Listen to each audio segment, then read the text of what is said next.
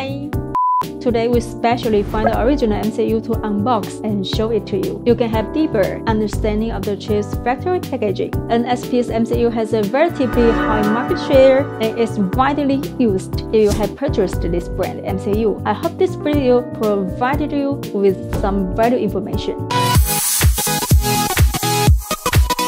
We first understand the basic situation of this NXP through the label sticker on the outer box. When we open the box, red foam paper is wrapped on both sides to provide shockproof protection and prevent the vacuum bag from being burnt and leaking. Some of the original and real NXP products use this type of foam paper. In addition to the original label on the vacuum bag, there is also a lot of information about the safety components on the vacuum bag, which is very detailed. Let's cut and open the vacuum bag and take a look at the packaging inside. After opening, remember to seal the vacuum bag back and store it as soon as possible to prevent the components from getting damp. If the humidity card is not blue, it means it is damp. When the circle is color changes from blue to pink, indicating that the humidity in the packaging reaches or exceeds the relative humidity value corresponding to the circle. It needs to be baked and dehumidified before it can be used on the machine. When the vacuum is good,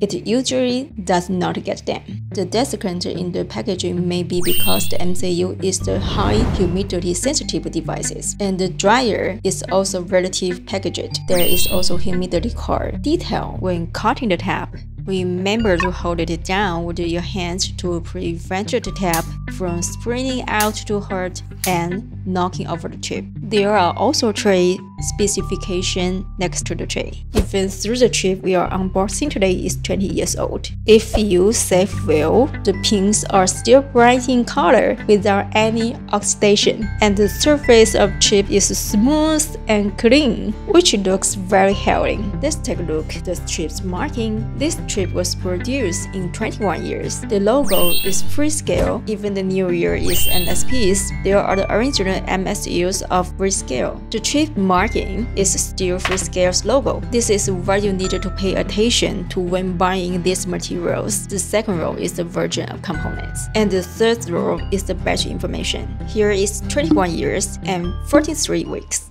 After receiving components from suppliers, many people found that the humidity card inside the packaging changed color.